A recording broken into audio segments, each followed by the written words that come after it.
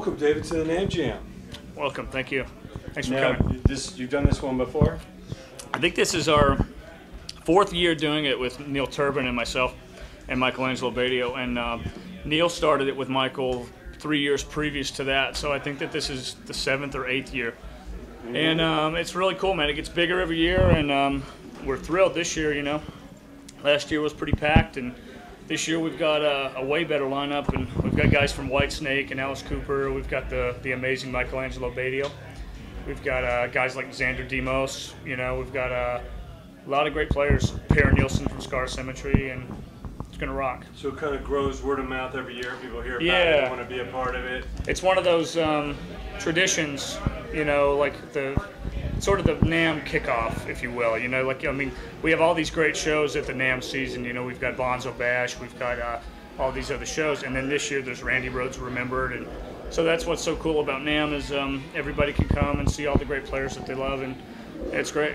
That's why we love it. That's beautiful. So now, how many years you've been playing guitar? I'm 30 years young.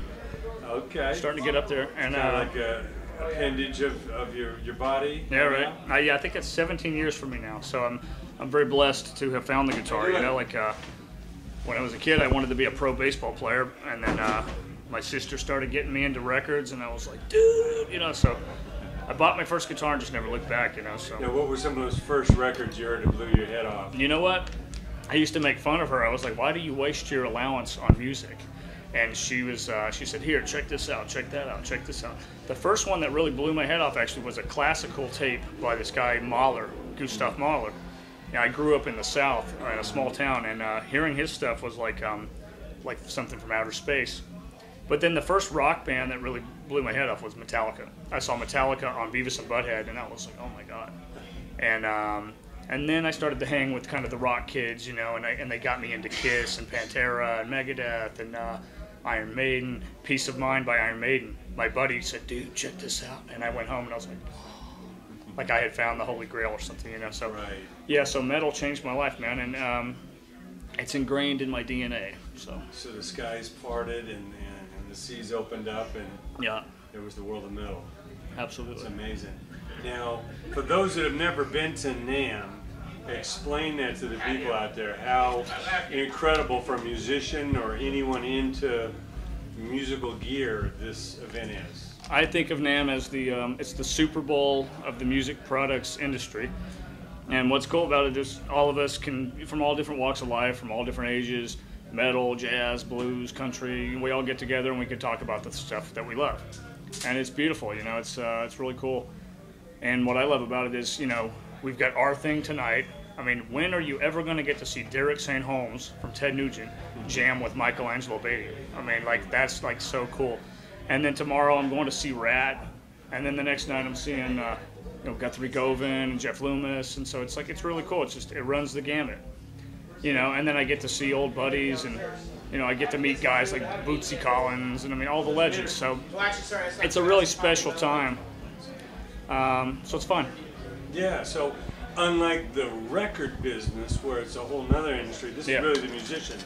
Yeah, these are the musicians. Behind the bands kind of thing. Yeah, guys looking for gigs, guys looking for session work, guys networking, getting endorsements, and just getting your name out there, you know, like you can be a great player. You know, there are 14-year-old kids in Alabama who are amazing, but you're never going to hear about them if they don't know how to promote themselves, and NAMM is a great opportunity for people to get out there and show what they got and make friends and that sort of thing. Because the music business, it's who you know, but more importantly, it's who knows you, right? So I mean, it's like, it's just a good time to get together and celebrate music, which gives us so much. You know, like I don't know where I'd be without music, man. Yeah. Probably wouldn't be alive right now. So I'm grateful every day. Well, with so many problems in the world, music seems to be a great escape, or something that young people can not only dedicate themselves to, but learn some life skills. Yeah, you know, I just dedication. Absolutely, yeah. I just went to Mexico City for the first time to do clinics and concerts, and that's such an eye-opening thing, man, because they don't get a lot of stuff down there, and when they do, they go crazy. So it's like they love metal, and we did a show, and we didn't go on until after midnight. You know, in Boston or New York, people would be like, "Oh, it's midnight, I'm out of here." You know, they stayed and partied with us till 4 in the morning. It was great. And so, yeah, it's really to cool. see this a universal language, and of course, what comes from America and so much that comes from LA influences the world. Mm-hmm. Yeah, you know that what happened right here on the Sunset Strip all those years ago, it still resonates with people, and that's why it's kind of cool to be in this venue. This venue, it has a cool energy. You know, it's the Doors played here, Guns N' Roses, Motley Crue, Van Halen, yeah, you know, Metallica, everybody played here. So it's pretty cool. I love it. Constantly immortalizing those videos. It sticks on my heart. Yeah, right. You know, what was the Van Halen video they did here? Oh man. Yeah, I can't remember which one. Sammy joined. It was just incredible. Yeah, and like in Guns N' Roses and Wasp, and I mean they used to have apartments right up the street, you know, so it's kind of cool. The legendary Motley Crue apartment, 3 doors up here. Yeah. You can only imagine that backstage party moving north a couple doors. Yeah. Incredible. So now, as you've gotten into this as a veteran, what do you get out of this? The NAMM Jam and the whole NAMM experience. What do you go home with every year? What do I go home from every year? For me, it's a cool way to give back to music that has given me so much. You know, people think we make $1 million doing this show, and we don't, man. You know, and it's a lot of work. It's a lot of work. But for me, it's like young artists like Annie Grunwald from Formless. She's in the other room warming up here. She's a great player. We're giving her an opportunity to really shine in front of some big, you know, she's playing with Derek St. Holmes and all these guys, all the way to guys like Neil Turbin who've been doing it for 30 years. You know, so it's exciting, you know, to give people a chance to rock out and show what they got, you know. And so I get a lot of pride out of it. And everything I do, really, I like to help artists. I get artists NAMM badges. I do celebrity interviews for Guitar World, and Revolver, and Guitar Aficionado, and so I just, you know, everything in my life is all music all the time. You can always learn something from somebody else. Yeah, so I like to celebrate that spirit of music, and you know, I love it. Yeah, that's amazing. Well, you know, so many people put down this younger generation that they don't want to put into dues. They'll jump on guitar, you know, Guitar Hero, but they won't learn their instrument. What advice would you give to a young person out there that really wants to, you know, shine in this industry or really build their own style or sound? Well, here's my advice. I teach for a living, and you know, a lot of my income is just teaching, and I love it. I teach at several schools. I teach people all over the world on Skype. I teach people that come to my house, you know, and what I would say, I get all these kids who come in and they're like, dude, I want to play like Black Veil Brides, or I want to play like this, or I want to play, and they want to do all these sweep arpeggios right out of the gate, and I'm like, dude, you need to go back to Sabbath. You need to go back to Maiden. You need to go back to Zeppelin, Metallica, Megadeth. If you can't play that stuff, how are you going to play all this other stuff? Right. And also, go to what they learned on. Yeah, go back to the blues, man. Go back to the masters.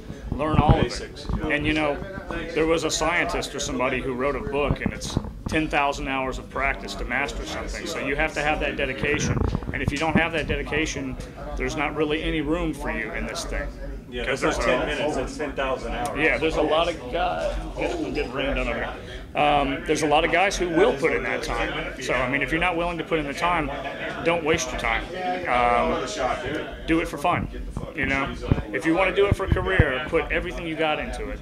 And don't do it for the money, man. You know, don't take some shitty gig that you don't like just to make money. Do what you love, and you'll be happy. You know, because it's not about the money. You know, money can't buy happiness. If you're not having fun doing this, what are you doing? What's the point? So, so that's my advice. Practice, and you know, learn from the masters. That's amazing. Put your heart into it. Yeah. So to grow up listening to Derek St. Holmes singing Stranglehold and Hey Baby, Motor City Madman. Turn It Up. Turn It Up's one of my favorite songs in the whole world. Yeah. You know, and so like to be playing that with, to be playing some of these songs with Derek, it's great. And did you guys rehearse? You know what? We haven't. You know, yeah. I mean, we're just all pros, and we're getting up there cold and rocking it. No net, just jumping out, the plane, and live without a net, like Van Halen, right? Hanging onto the guitar. Yeah, man. That's beautiful. We're here at the Whiskey Go-Go in lovely West Hollywood, California, where the Doors, Metallica, Motley Crue, you name it, have played. And we're hanging out with Michelangelo Badio, Derek St. Holmes, all these great players for NAMM Metal Jam 2014.